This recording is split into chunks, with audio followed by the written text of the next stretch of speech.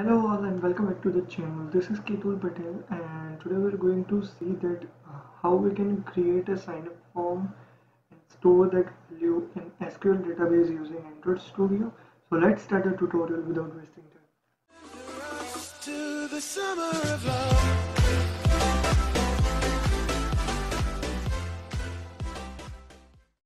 So first of all, we will go to our SQL Server Management Studio. So I am using SQL Server 2014. Now let's create a table.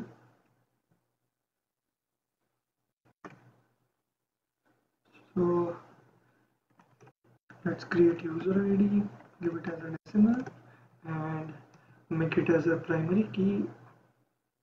And what we will do is we will auto increment this.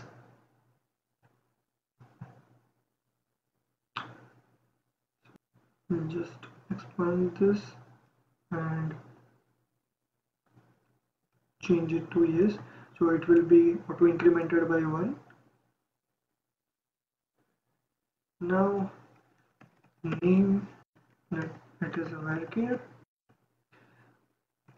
email that is also varchar, and password varchar. So let's name this register. So we have created our database. Now what we will do is in our Android Studio first we will create an activity for registration. So go to create activity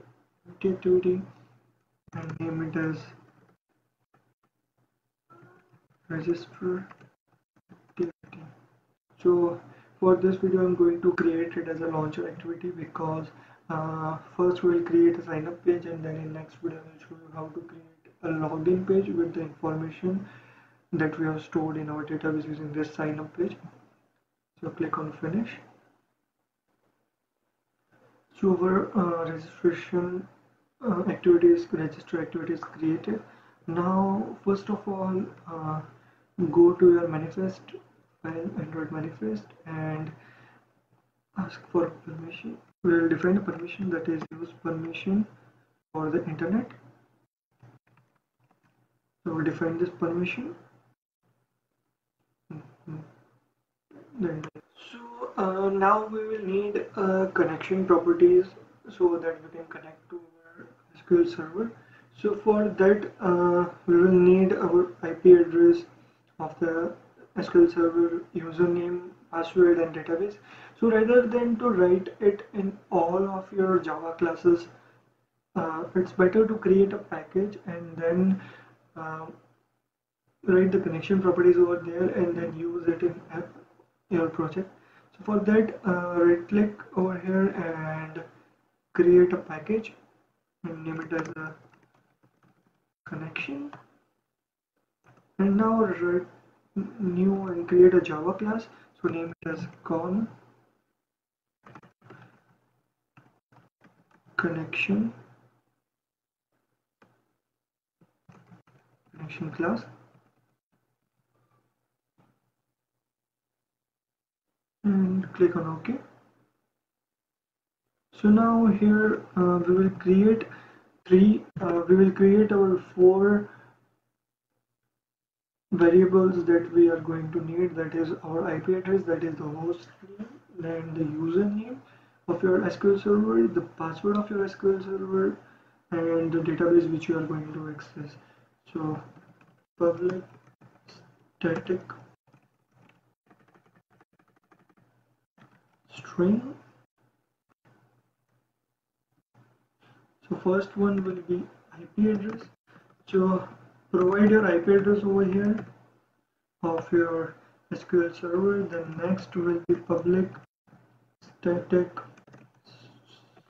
string and username.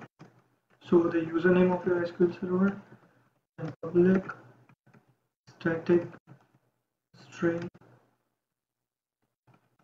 password of your SQL server, and the last one is public static string DB. So that is the database of your which you want to access. So in my case, the username is Ketul, password is Ketul, and the database is Ketul. And the host name you have to provide which you are using. Now as our connection class is created, now we will go to our activity register.xml, and first of all we will convert this to a linear layout. So if you have already created your layout file, then you can just see the code and skip the video to the code. Let me first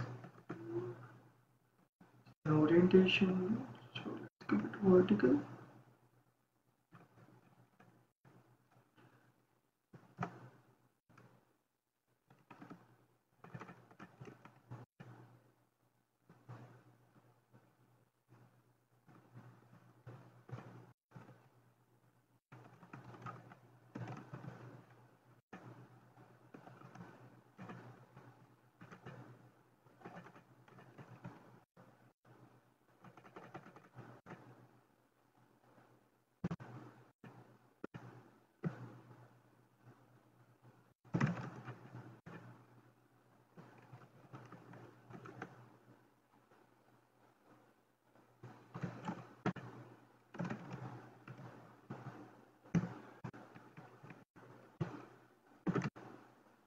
So I have created the edit text for the name, so it will be same for our email.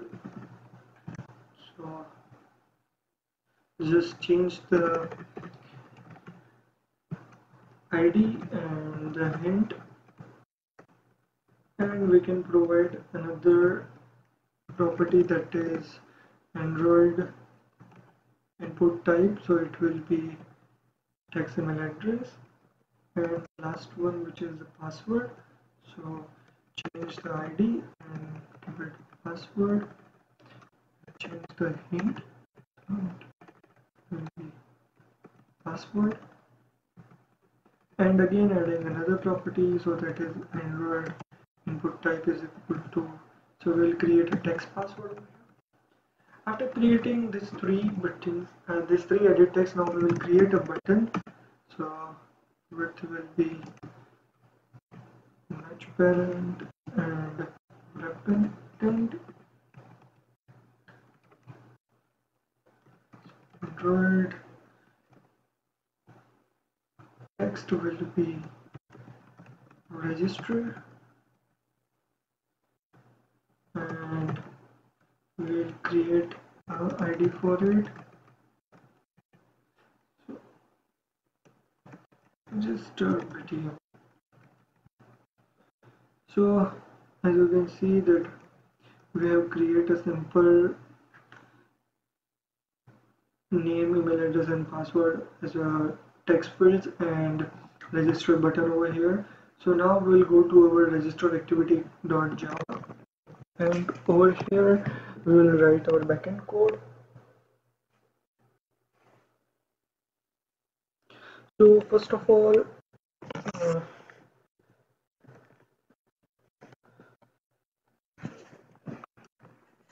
we will get our user input variables, that is edit text, so name,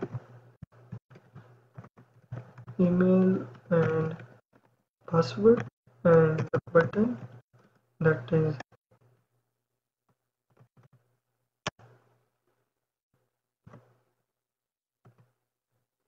the button that is register key.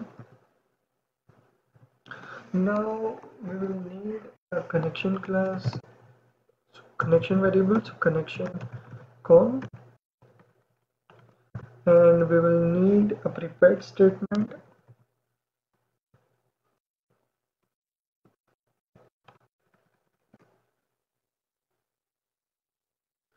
Now in our onCreate method, we will write name is equal to cast with edit text, find view by id, r.id dot name, then email is equal to edit text find view by id r dot id dot email. Same for the password. Password is equal to edit text, find view by id r dot id dot password. Button is equal to button, find view by id r dot id dot registered button. It will be register button.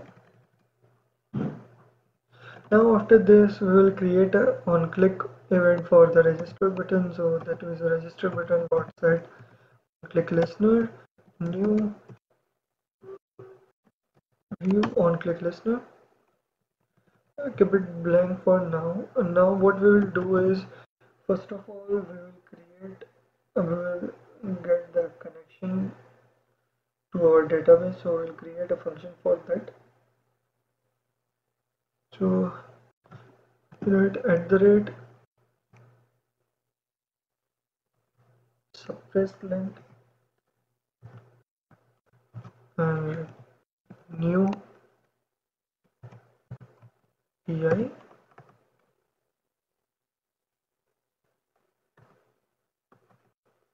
It will be public connection class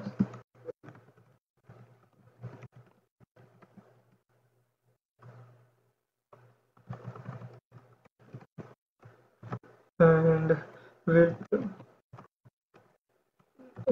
pass string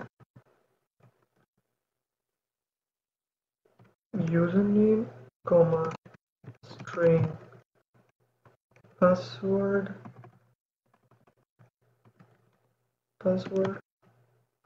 comma string database comma string server.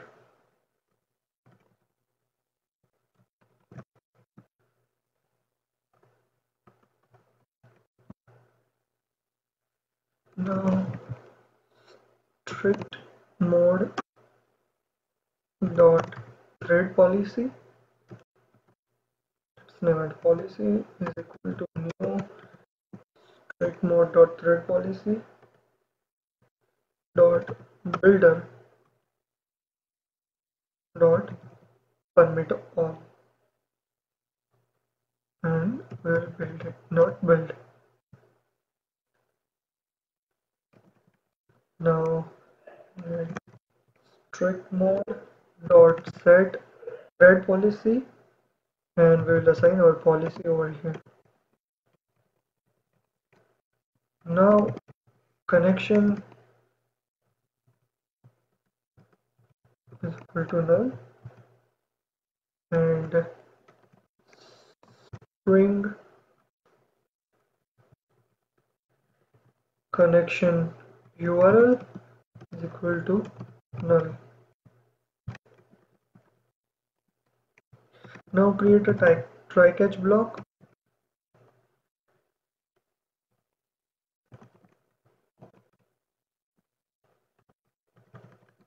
In try block we will write class dot for name, and we will pass our SQL connections driver over here. So that is our JDBC driver .NET dot sourcepath dot gtds dot jdbc dot driver, and we will create a connection URL. So connection URL is equal to, that is jdbc htds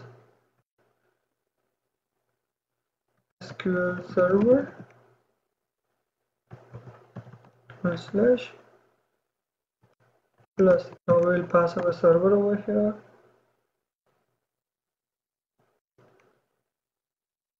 then slash, then we will pass our database,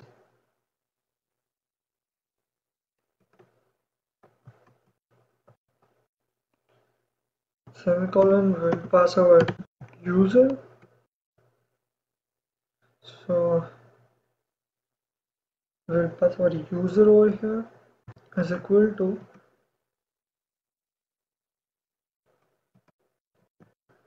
user,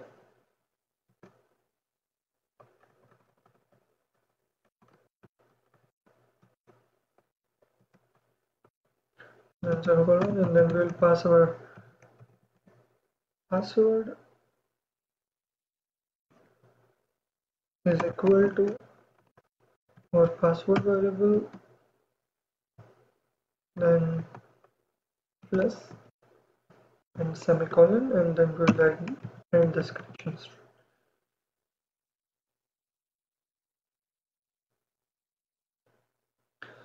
So now we will put connection is equal to driver manager dot get connection.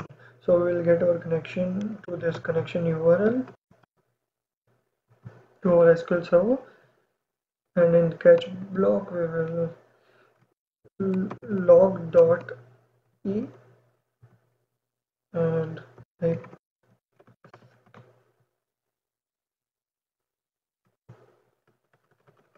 SQL connection error and e dot get message, and after our catch block we will return our connection. So return connection. So this was how you can, and this is where you will get the connection to our SQL server using JDBC driver. So after creating this, now we will write our logic to register our user. So we will write our SQL query and enter the data to the business. So for this we will create a class. So public class, let's name as register user, and we will extend it with async task and will be string, string, string. So for this we have to implement all the methods. So click on Alt Shift Enter and click implement method. So click on OK. So it will create a do in background method for us. So first let's write string z. So we will return our z variable at the end of the class. So it will define whether the connection is successful, the connection is not successful, you have successfully registered, or you have not, there is an error. So we will define all that. Now create a boolean variable is success. So we will check. So first of all we will assign with a false to it. So now we will add two new methods to it, that is click on Ctrl O and pre-execute and post-execute method. So for this go to our activity register class, and after this button let's create a text view that will show the status after clicking on the register button. So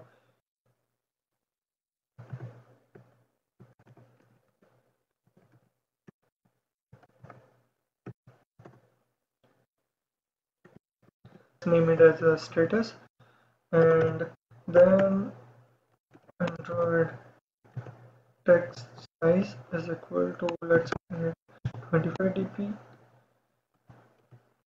and Android margin top 20dp,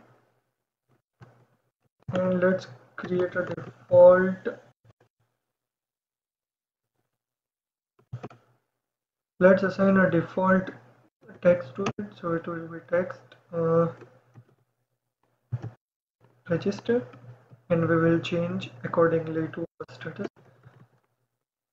So now what in our pre-execute we will do, first of all we will get the variable, so the text view status.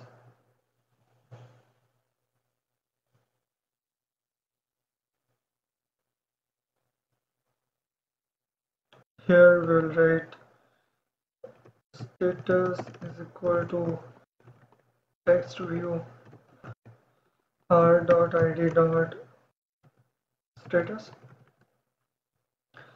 Now here on pre-execute, what we will do is status dot set text, and we will write sending data to database. And in post execution, we will do status dot set text, and we will write registration successful, and we can do is name dot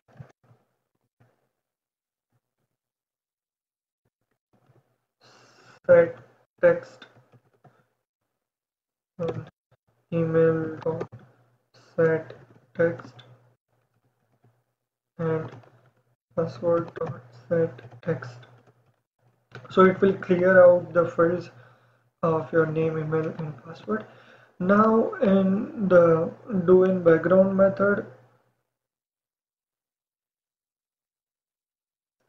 first of all the return null will be return Z. So we will return our status as a form in form of Z. So first create a try catch block.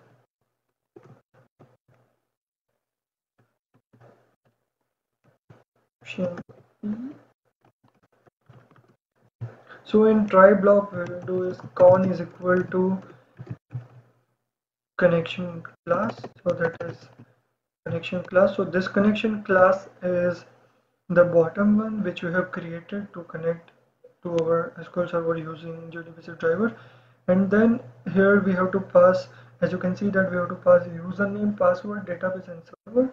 So first off we will pass the username, so that we will get from this connection class over here, which we have created in the starting of the video. So here we will pass first the username, so type the class name, that is connection class dot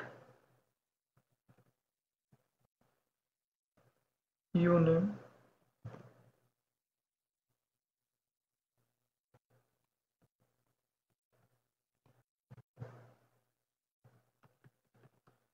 then we will pass connection class dot our password dot toString, then we will pass connection class dot our database, so that is our db dot toString, and then at last we will pass connection class dot our IP address, so that is the host name dot toString. So we have got all the four properties for the connection class from our connection class, and then now what we will do is we will check if con is equal to null. So if we do not get any of these properties in our connection class, then in Z we will write check your internet connection, because we are not getting any of this in our connection class. And if we get the connection properly, then in else we will first create a query, uh, our SQL query. So that is string SQL is equal to insert into register, comma. Now we will pass our name, email, and password, and then we will pass our values to that column in the table. So first is name dot get text, comma, we will pass our email address, so that email dot get text, and we will pass last our password, so password dot get text. Now our query is completed. Now what we will do is our statement variable, so that is this one, but we do not have the prepared statement, so we need only the statement one. So now after our query, let statement equal to con dot create statement, and now we write statement dot execute update and pass our SQL query over here.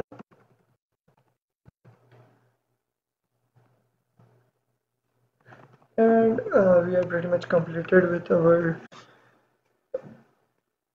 doing background part, and in the catch exception we will write is success is equal to false, and z is equal to e dot get message, and at the end we are returning the z variable over here. So now let's run. Before running this code, we have to go to our register button dot set on click listener that we have created, and now we have to do new, we have to call this public class register user which we have created, and register activity dot register user class dot execute, and semicolon. So we have created our whole program. Now let's run this and test whether this is working, and if we get any error we will solve it. So let's run this project.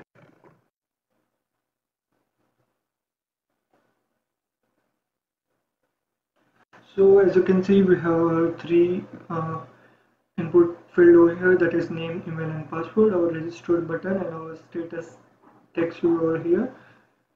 So now we'll enter the name, then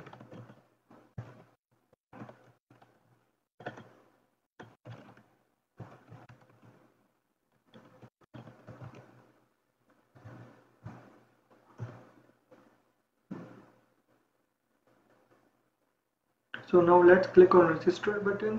So you can see that the status changed to sending text, sending data to the, and we have got registration successful, and we cleared all this field. Now let's check our database. So right click on do register our register table and select top 100 row,